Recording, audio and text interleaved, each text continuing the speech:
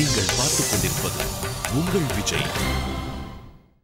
சரி, okay. Now, before we move on to our எங்களோட usual coffee session போறதுக்கு முன்னாடி, why don't you share a few words about உங்களுடைய தாத்தா, அப்பா?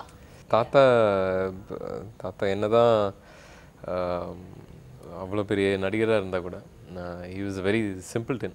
இப்போது ஐ திங்க் அந்த சிம்பிள்னஸ்லாம் அவங்ககிட்ட தான் அவங்கள பார்த்து தான் வருது. வீட்டில் இருக்கும்போது எவ்வளோ சிம்பிளாக இருக்க முடியுமோ, ஒரு கிராண்ட் ஃபாதர் வந்து கிராண்ட் சில்ட்ரனோட எப்படி இருக்க முடியுமோ அந்த மாதிரி தான் இருப்பாங்க.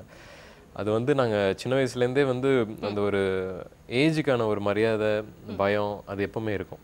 ஸோ அவங்கள வந்து அவங்க கிட்ட வந்து பயந்துக்கிட்டு தான் நிற்போம். உட்காருன்னு சொன்னால் உடனேலாம் உட்கார மாட்டோம், அப்படியே நின்றுட்டுருப்போம். ஏன்னா we've seen other people do that. அவங்க சுற்றி இருக்கிறவங்க எல்லாமே வந்து தாத்தாவை பார்த்தா எந்திரிச்சு நின்றுட்டு இருப்பாங்க, சேரில் உட்கார மாட்டாங்க, கீழே உட்காந்துருவாங்க அந்த மாதிரி. ஸோ அப்படி பார்க்கும்போது இது சரி, இது வந்து வயசுக்கான மரியாதைங்கிறதே யோசிச்சுட்டு வந்துட்டு அதுக்கப்புறம் ஒரு எல்லாம் அறியிற வயசு வரப்போது இவர் எவ்வளவு பெரிய ஆளு. that was my next question. So ஒரு நாள் உங்களுக்கு தெரிஞ்சிருக்கும்ல. ஆமா. Oh my god. சரஸ்வதி சபதம். தாத்தா மட்டும் இல்ல, he is something else to the whole country அப்படிங்கிறது. I actually re-release ஆன படம் தாத்தாவோட சரஸ்வதி சபதம்னு.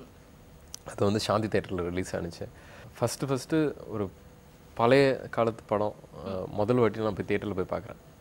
பார்த்துட்டு இருக்கும்போது தான் தெரிஞ்சிச்சு என்ன ஒரு கிரேசினஸ். லைக் ரஜினி சாரோட படம்லாம் போய் பார்ப்போம், எஸ், பட் அதே மாதிரி ஒரு டைலாக்கும் சைடில் டைலாக் ஓடிக்கிட்டே இருக்கும், அந்த மாதிரியெல்லாம் இருந்துச்சு.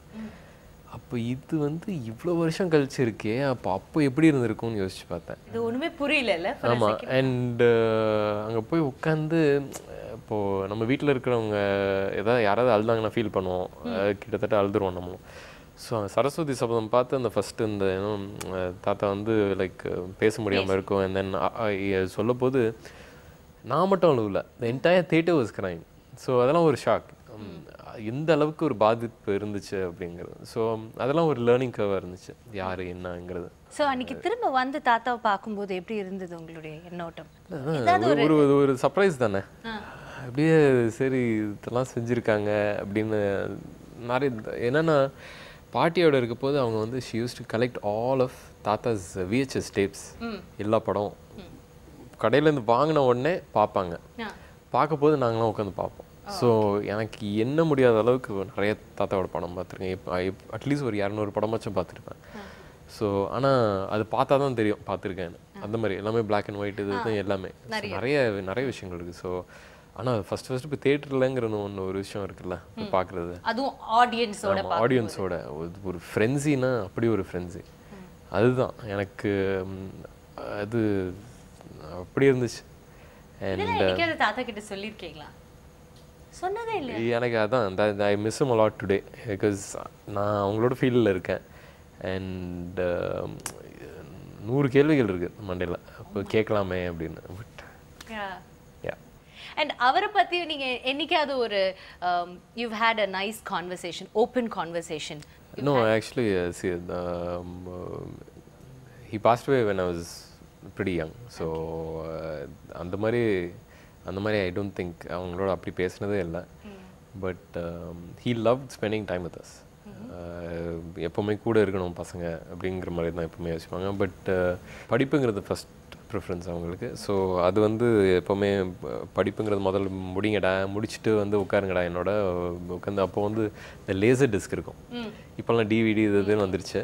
அப்போ வந்து லேசர் டிஸ்க். ஸோ நான்லாம் அவங்களுக்கு பிடிச்ச படம் வந்து 4-5 வாட்டி அவங்க பார்க்கும்போது நானும் 4-5 வாட்டி உட்காந்து பார்த்துருக்கேன். அவர் அதிகமாக பார்க்குற படம் எது? ஆக்ஷன் படம் ரொம்ப பிடிக்கும். ஆமாம், தாத்தாக்கு ரொம்ப ஆக்ஷன் படம் பிடிக்கும். அவர் ஆமாம் ஹாலிவுட் மூவிஸ். இவர் ஆனல்ட் ஸ்வாஷ்நேகர், ஸ்டெல்லான் படம், chuck Naris. He was also very big cricket fanatic. I think அவங்ககிட்டேன்னா I think cricket பிடிச்சா என்னன்னு தெரியல. ஏன்னா இந்தியா வின் பண்ணிடுச்சுன்னு ஓடி போய் சொன்னால் 100 ரூபா எடுத்து கொடுப்பாங்க. ஸோ ஆமாம். So and also a big fan of Sachin Tendulkar at that point. So yeah, I think அவங்களால தான் கிரிக்கெட்டும் பார்க்க ஆரம்பிச்சது. நான்லாம் டெஸ்ட் மேட்ச்லாம் உட்காந்து பார்ப்பேன். 5 daysனா 5 days உட்காந்து பார்ப்பேன். அது வெட்டியாக இருந்த டைமில். பட் இப்போ 2020 பார்க்குறது டைம் இல்லை. Okay, coming to your dad now. அப்பா நீங்கள் நடிக்க போகிறேன் அப்படின்னு சொன்னோன்னே நீ என்ன வேணா பண்ணுப்பா ஆனா இந்த ஒரு விஷயத்தை மட்டும் ஞாபகம் வச்சுக்கோ அப்படின்னு அவர் சொன்ன அந்த ஃபர்ஸ்ட் அட்வைஸ்? ஃபேமிலியை ஞாபகம் வச்சுக்க, தாத்தாவை ஞாபகம் வச்சுக்க போதும் அப்படின்னு சொல்லுவாங்க. ஃபேமிலியை ஞாபகம் வச்சுக்க, தாத்தாவை ஞாபகம், அவ்வளோதான். இது வரைக்கும் ஹீ ஷேர்ஸ் இஸ் எக்ஸ்பீரியன்ஸ். அவங்க டைமில் யூனோ லைக் புதுசாக இண்டஸ்ட்ரிக்கு வரப்போது என்னென்ன ஃபேஸ் பண்ணாங்க அதெல்லாம் சொல்லுவாங்க. அதுலேருந்து நம்ம என்ன கற்றுக்க முடியுமோ கற்றுக்கலாம். ஓ தட் இஸ் உங்களோட விஷயம். அது அவர் சொல்ல மாட்டார். ஆமாம், அது என்னன்னு சொல்ல மாட்டார்.